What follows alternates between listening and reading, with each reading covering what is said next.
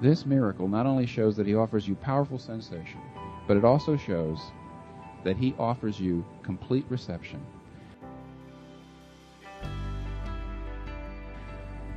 How dare he do this? How dare he say, do you realize what he's saying about you when he says, I'm the king and you're the subject?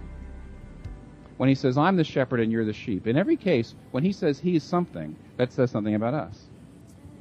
When he says, I'm the king, it tells us something about us. When he says, I'm the shepherd, it tells us something about us. But when he says, I'm the groom, what is he saying about us? I'll tell you what he's saying. One thing that I have an experience of, and the other ministers here have an experience of, if you're the best man or the groom, you stand there, and the one thing you see that nobody else sees is you see the bride coming at you. Right at you. And the only person who I know who stands right in that spot, continually, repeatedly, maybe hundreds of times, is us ministers. We're down there, and we see something that most people only see very, very, very rarely. And this is what I see. What I see is, no matter what that woman looks like in reality, she's ravishing. And this has been true, I think, in every single culture. Bridal style, bridal ornaments, bridal garments will make you absolutely ravishing no matter what you look like in reality. I've never seen it fail.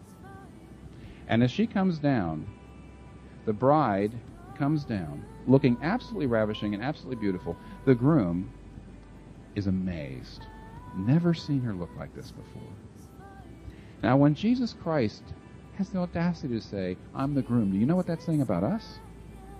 What he is saying is, I am ravished with you. I can hardly stand still. I can hardly stay down there. I want to run down the aisle to you. I want to give myself to you as you give yourself to me. He is promising complete reception. This is the wine. Do you believe this?